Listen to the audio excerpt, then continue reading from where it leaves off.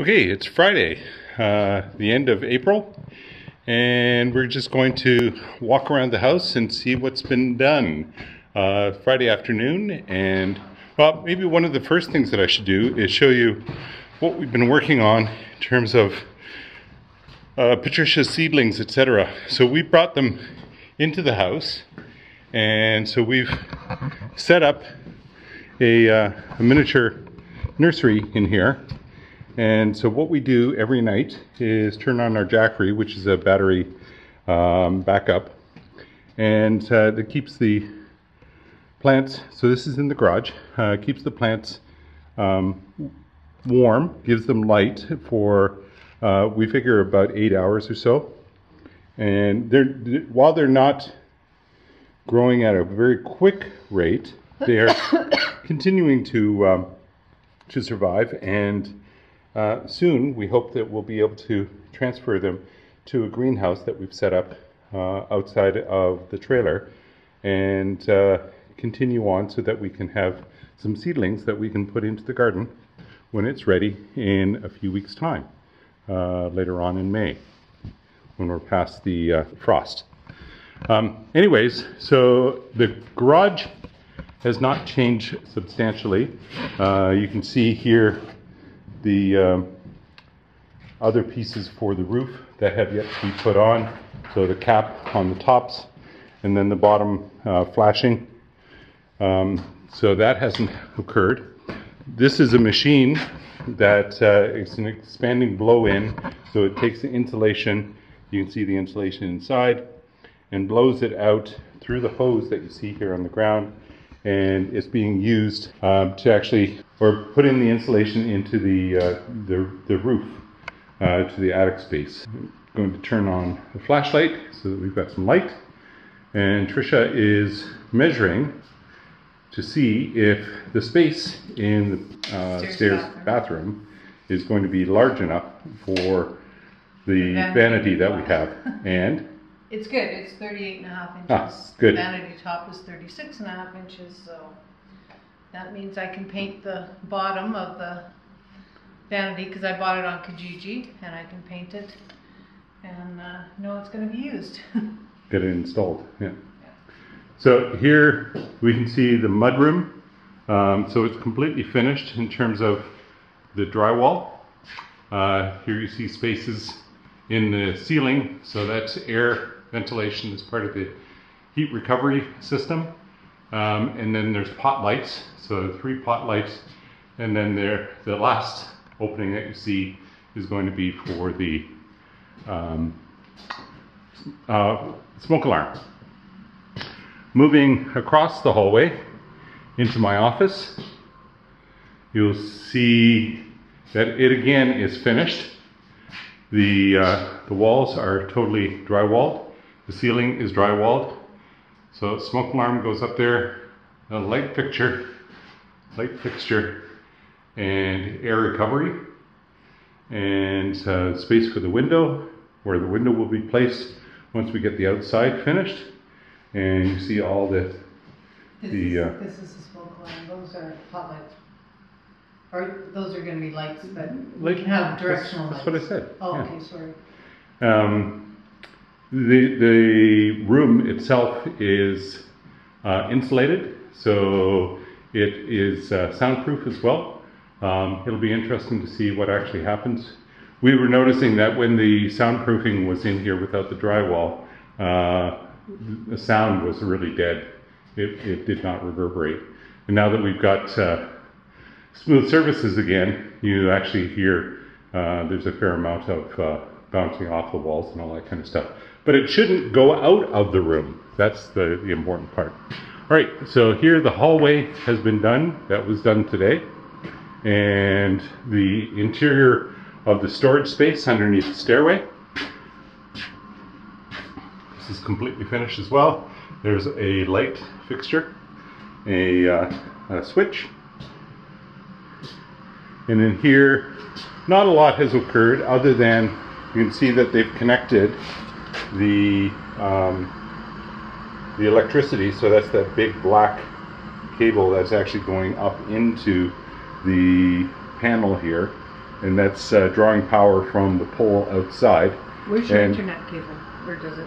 The internet cable will come in on this wall somewhere, probably somewhere around there. Somewhere around where the... I thought there was a tubing that it would come through in the trench. Yeah, there is, but it's outside the wall and it'll actually have to be brought in yet. Okay. You'll see it's outside of the pad. Okay. It's not coming up through the bottom of the pad. Going into Trisha's studio, again, it's finished in terms of the drywall is all in here. So you see there's a light fixture there and another light fixture over there, and a smoke alarm up above the door. This wall is the separation from the storage room. Storage room again has 2 light fixtures and a smoke alarm. Oh, there's ventilation as well. No smoke alarm in this one. There is a switch there and a number of receptacles along the wall so we can plug things in when we need them. Okay, moving into the hallway. This was done today as well. So the hallway on this side is finished and on this side. And then we enter into the generous, I think it's generous anyways, foyer that again was finished today. So we've got the drywall on the walls here, front closet we're using for coats and boots and all those kinds of things, and we'll put a table probably there and a bench or 2 somewhere in this area. Lots of room for art, for Patricia to hang her art, and we'll end up with a doorway that actually has a side light to it in this space as well, so that'll be our front door. Drywall is not covering the ICF yet, here anyways. The rest of the space in the foyer it is, but for some reason they stopped right here. We're going upstairs. We're not expecting to see any drywall up here. That'll probably happen next week, early next week, and then they start taping. Oh, no, they started some drywall. Oh, there is drywall here. Making me a liar. All right, so there's drywall in the kitchen. Why? These are taken down. Oh, the window. Yeah, the window. The plywood over the window has been taken down, probably to give light and to help once they start taping with the drying process. This window hasn't been done though. They've got the receptacle for the stove, and they're using it for a heater that's sitting on the floor. The rest of the space, I don't know that I've reported on this, is all insulated at this point, so you can actually see the insulation on the side walls, on the back wall, going up to the cathedral ceiling. And I don't think there's anything more here. You can see that there's plastic now, so there's vapor barrier over the 4 clerestory windows that are going to be at the top of that wall there. And you can see the rest of the infrastructure in between the beams and the bearing wall at the back of the space.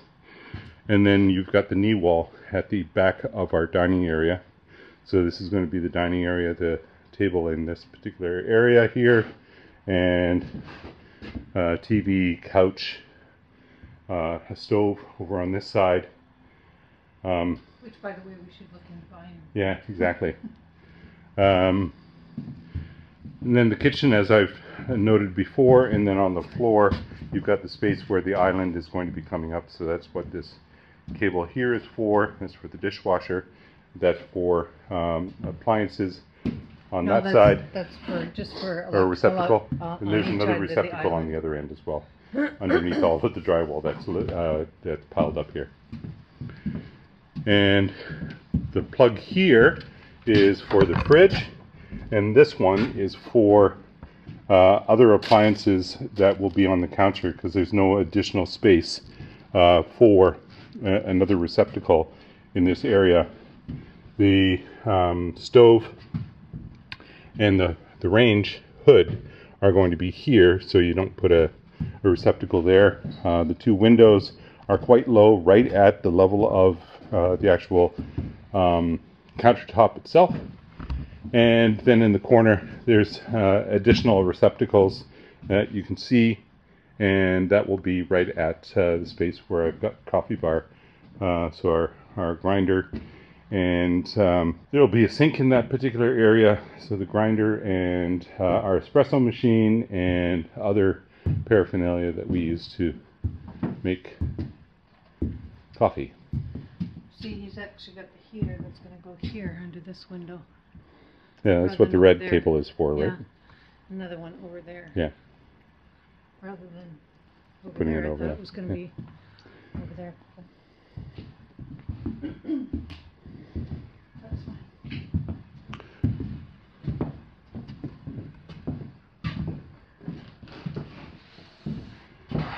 You have to be skinny to get through that opening space here. All right, so this is the guest bedroom, and it again has been finished where you actually see the fixtures. So it's a light fixture there. Here's another light fixture that'll have a fan attached to it. There's air recovery, the heat ventilating system. This is for a mini split that will be on the wall, a 2-foot system for air conditioning, etc. And bringing out moisture in the air. Nothing much has changed in here other than all of the insulation has been completed with the vapor barrier. You can see the vapor barrier at the back of the wall as well. It's not tacked down because it won't be in place. It's just for the ceiling. Oh, and concerning the vapor barrier and insulation, there was an inspection done and it all passed. Whoa! You want to say that again? I said, they had an inspection for the insulation and the vapor barrier, and it all passed. All right. Substantially complete. Another move forward. Nothing much else has changed in the bathroom. I think we already talked about the pocket door, which is right here, or at least the supports for the pocket door, and this is going to be the toilet area. There will be a heating rack for towels on the wall here. Something that we came across in Europe that we really like that idea. Not very common in North America, but we're going to incorporate it here. And then the master bedroom, again, nothing much has changed other than the completion of the ceiling with resilient channel and the insulation. Here again, you can see the ducting for the mini split, so we can get air conditioning and dehumidifier working in here. The heat or ventilation return is on that pipe there. And other than that, it's about what was in here before.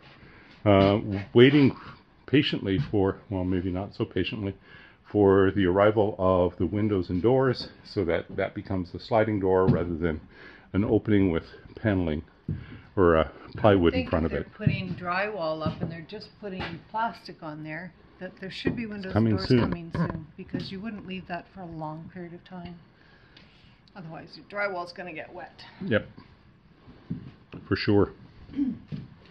Actually, that is now exposed to the outside here. This drywall on the inside of the window, that is drywall that is going to be exposed.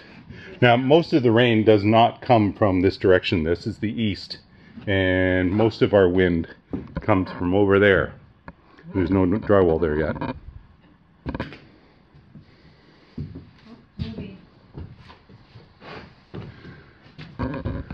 So again, there's a fair amount of progress. It's good to see. We've had a report from the drywallers that they hope to be finished the installation of the drywall early in the week next week, and then they'll be starting on taping, which will take about a week. They did say that there's a fair amount of moisture in the air in here, so it's going to make the drying of the mud that they're using for the tape to be quite lengthy process, but hopefully they'll get some fans in here to move the air around, make it a little bit better. So I think that's as far as I'm going to go with this particular segment today, and we'll talk to you again soon.